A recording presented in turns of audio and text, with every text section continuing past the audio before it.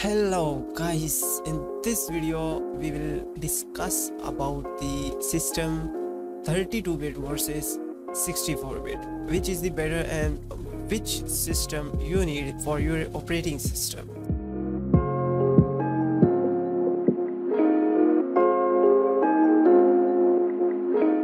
So have you ever faced the issue sometimes you install a 32-bit operating system but it's showing only the 4 GB RAM instead of the 8 GB because you have installed 8 GB RAM in your PC. So for now there's are two operating system. The one is 32-bit that's for only 4 GB. If you have installed 8 GB RAM but it will show only 4 GB RAM in your PC.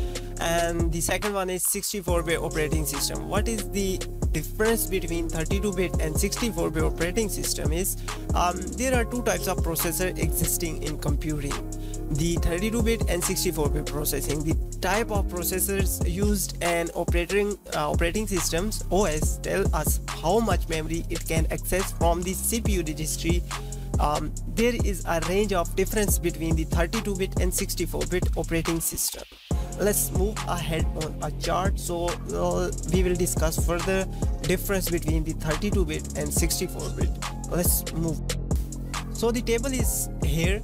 As you can see here, the first, handling of data and storage. As its name suggested, the 32-bit OS can store and handle lesser data than the 64-bit OS. More specifically, it addresses a maximum of 4 GB of RAM instead of the 64-bit which is 18 quintillion GB of RAM. So that's the big difference between the 32 and the 64-bit operating system.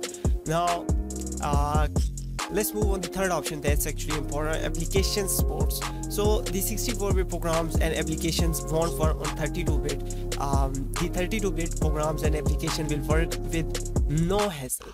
So that's the difference. Now let's move on the third main option that's called performance. The factor of performance is a 32-bit processor is less efficient than the 64-bit processor. So I guess these are the major issues that you must know about these things. Then you can easily decide which operating system is best for you. Otherwise, if you wanna read the whole table, then the link is given below in the description. Just go ahead, read all the tables, so you will get some extra knowledge about the 32 versus 64-bit. But I hope you like this video. This video is really helpful for you. See you in the next video. Till then, just take care of yourself. Allah Hafiz, bye bye. And yeah, if you are facing any kind of issue related to the software errors, Windows errors, or something that you can't handle, just let me know in the comment section, so I'll make tutorial on it. Till then, just take care of yourself. Allah Hafiz, bye bye.